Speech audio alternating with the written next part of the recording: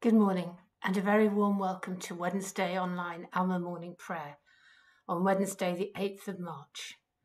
And today it's our privilege to be praying for the Diocese for Angola and for the Diocese of the Good Shepherd. It's very good to have your company this morning. If you don't know me, I'm Sheena Burrell, the ALMA coordinator in London. And it's one of the privileges each week when we get together like this online across Angola, London and Mozambique to pray for each other and for our partnership. Shall we pray? O Lord, open our lips, and our mouth shall proclaim your praise. Hear our voice, O Lord, according to your faithful love. According to your judgment, give us life. Blessed are you, God of compassion and mercy. To you be praise and glory forever.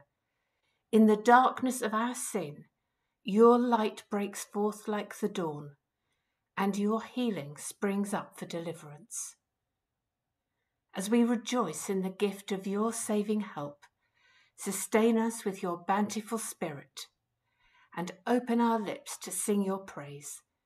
Blessed be God, Father, Son, and Holy Spirit. Blessed be God forever.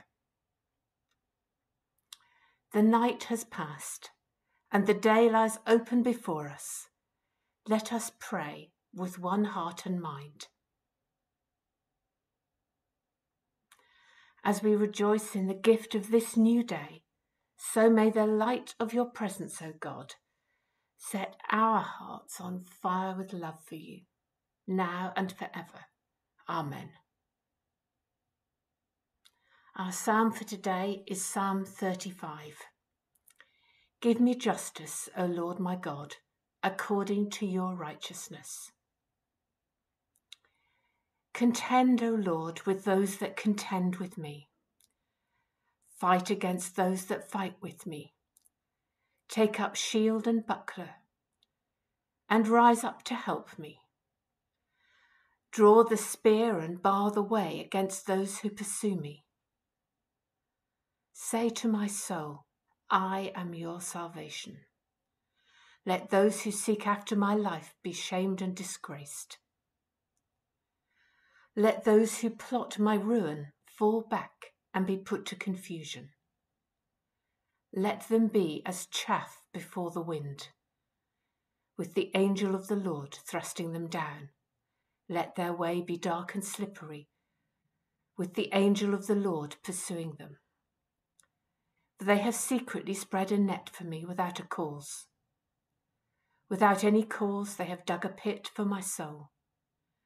Let ruin come upon them unawares. Let them be caught in the net they laid.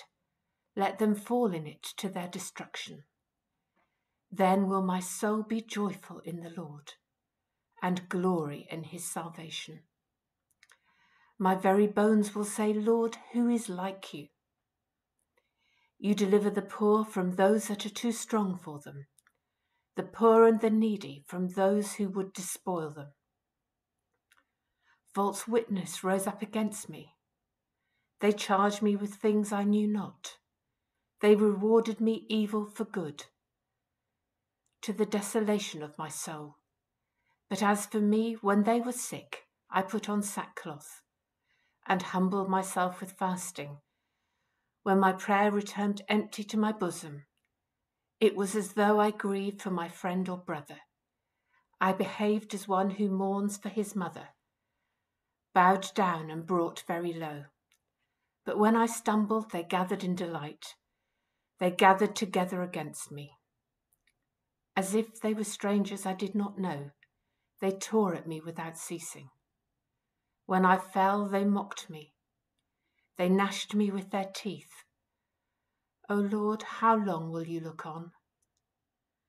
Rescue my soul from their ravagers, and my poor life from the young lions. I will give you thanks in the great congregation. I will praise you in the mighty throng. Do not let my treacherous foes rejoice over me. or those who hate me without a cause mock me with their glances, for they do not speak of peace, but invent deceitful schemes against those that are quiet in the land.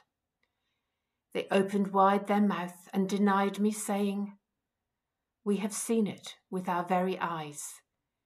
This you have seen, O Lord, do not keep silent. Go not far from me, O Lord. Awake, arise to my cause, to my defence, my God and my Lord. Give me justice, O Lord my God, according to your righteousness. Let them not triumph over me. Let them not say to themselves, our heart's desire. Let them not say, we have swallowed him up. Let all who rejoice at my trouble be put to shame and confusion. Let those who boast against me be clothed with shame and dishonour. Let those who favour my cause rejoice and be glad. Let them say always, great is the Lord, who delights in his servants' well-being.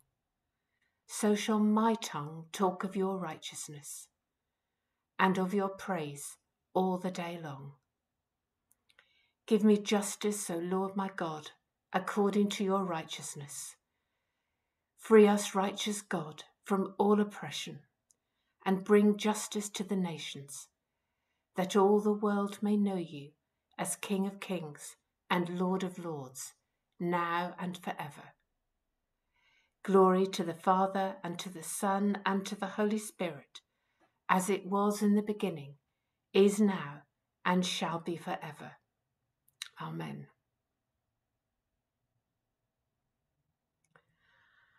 Our New Testament reading is from John chapter 6, verses 60 to the end. When many of his disciples heard it, they said, "This teaching is difficult. Who can accept it?" But Jesus, being aware that his disciples were complaining about it, said to them, "Does this offend you? Then what if you were to see the Son of Man ascending to where he was before?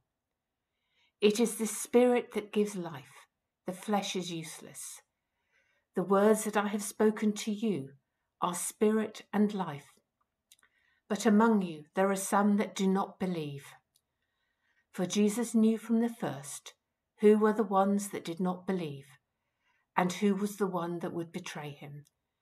And he said, "For this reason I have told you, that no one can come to me unless it is granted by the Father." Because of this, many of his disciples turned back and no longer went about with him. So Jesus asked the 12, "Do you also wish to go away?" Simon Peter answered him, "Lord, to whom can we go? You have the words of eternal life. We have come to believe and know that you are the Holy One of God." Jesus answered them, "Did I not choose you, the 12? Yet one of you is a devil." He was speaking of Judas, son of Simon Iscariot, for he, although one of the 12, was going to betray him. To you, O Lord, I lift up my soul. O my God, in you I trust. You are the God of my salvation. To you, O Lord, I lift up my soul. In you I hope all the day long. O my God, in you I trust. Remember, Lord, your compassion and love, for they are from everlasting. To you, O Lord, I lift up my soul. O my God, in you I trust. We now come to the Benedictus. I will give you shepherds after my own heart, who will feed you with knowledge and understanding. Blessed be the Lord God of Israel, who has come to his people and set them free. He has raised up for us a mighty Saviour, born of the house of his servant David. Through his holy prophets, God promised of old to save us from our enemies, from the hands of all that hate us, to show mercy to our ancestors, and to remember his holy covenant. This was the oath God swore to our father Abraham, to set us free from the hands of our enemies, free to worship him without fear, holy and righteous in his sight, all the days of our life. And you, child, shall be called the prophet of the Most High, for you will go before the Lord to prepare his way, to give his people knowledge of salvation by the forgiveness of all their sins. In the tender compassion of our God, the dawn from on high shall break upon us, to shine on those who dwell in darkness and the shadow of death, and to guide our feet into the way of peace. Glory to the Father, and to the Son, and to the Holy Spirit, as it was in the beginning, is now, and shall be forever. Amen. I will give you shepherds after my own heart, who will feed you with knowledge and understanding.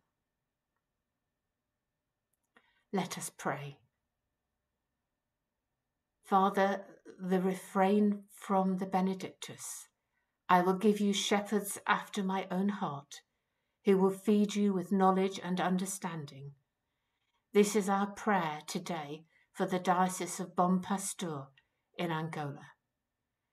We thank you for the shepherding that Bishop Andre gave this diocese and the country of Angola for so many years. And we pray for wisdom, for justice,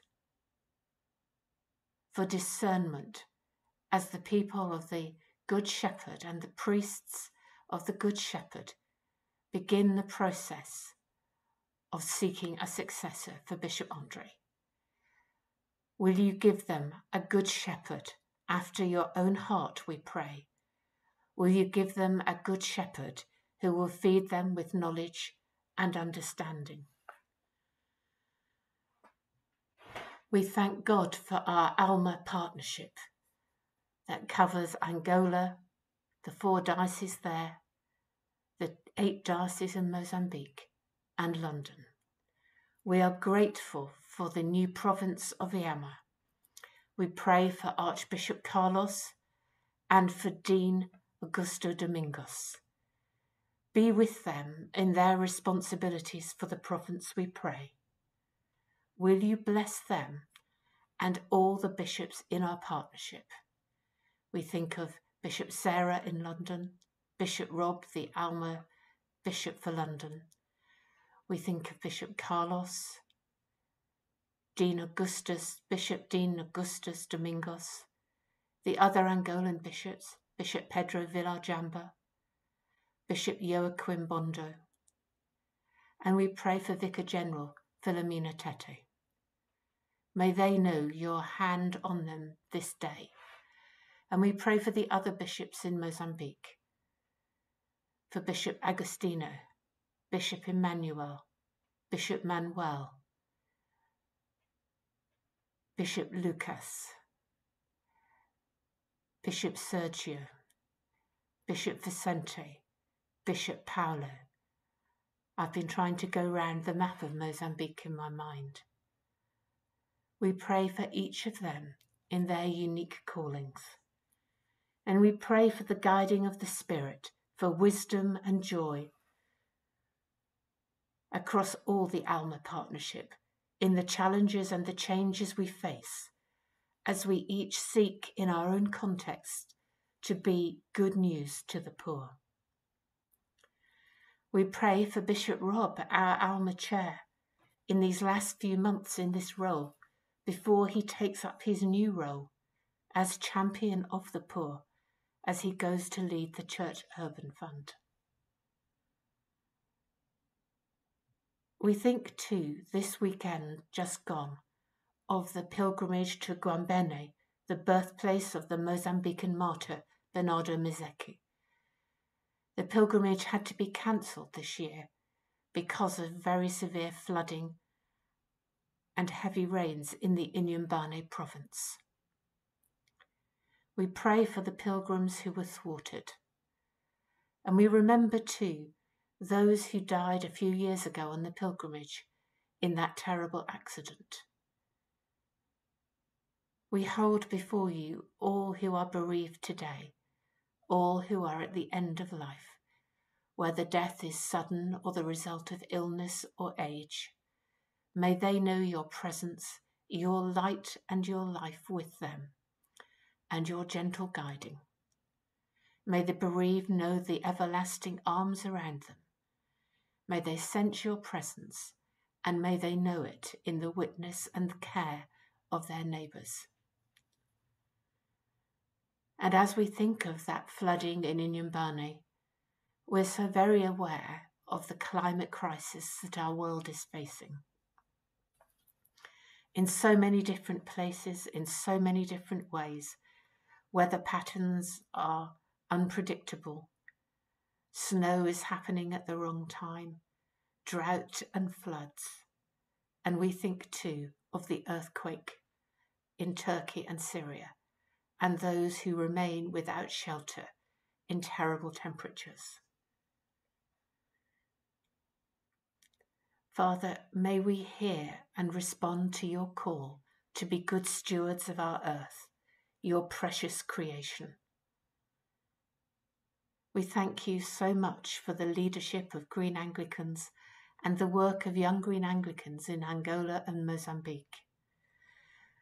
We think of Erosha and their work, and we pray for all the eco-churches across the Diocese of London doing their part to stand in solidarity with those who suffer most from the impact of climate change and climate emergencies. Help us, Lord, to each do our bit, to be part of the solution.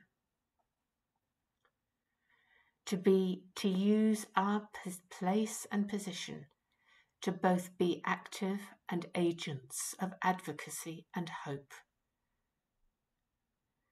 And today in our London cycle of prayer, we pray for the Venerable Joanna Francisco, Archdeacon of Luanda North, and we pray for her home base, the Church of St. Peter's Kazenga, which is linked with St. Mary's the Virgin, Primrose Hill.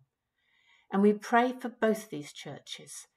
We remember too the other priests at Kazenga, Simão Fernando, Manuel Suarez, Antonio Andre, and we remember the curate at St. Mary's. We remember too the health centre at St. Peter's Kazenga. And we give thanks for our link parishes, and in particular today, this link. We pray for St. Mary's in their interregnum, and we pray for the recently retired vicar, Marjorie Best, and for Bishop Andre. May they know your peace and your blessing in retirement, and we hold this parish and the Diocese of Good Shepherd before you, asking for your guidance. In London, we pray for St. Mary's Bryanston Square, for John Peters the rector, Matt Coombs, Christine Henderson, and Sally Watson the administrator, and the St. Mary's Church of England School. We pray for the Western Eye Hospital, Frank Franklin, the lay chaplain. And in the Anglican Communion, we pray for the Diocese of Remo in Nigeria and for Bishop Michael Fape.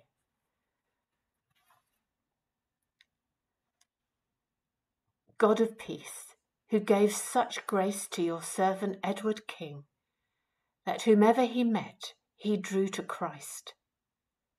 Fill us, we pray, with the tender sympathy and joyful faith, that we may also win others to know the love that passes knowledge, through him who is the shepherd and guardian of our souls, Jesus Christ, your Son, our Lord, who is alive and reigns with you in the unity of the Holy Spirit, one God, now and forever.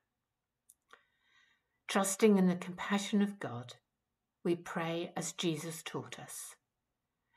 Our Father in heaven, hallowed be your name.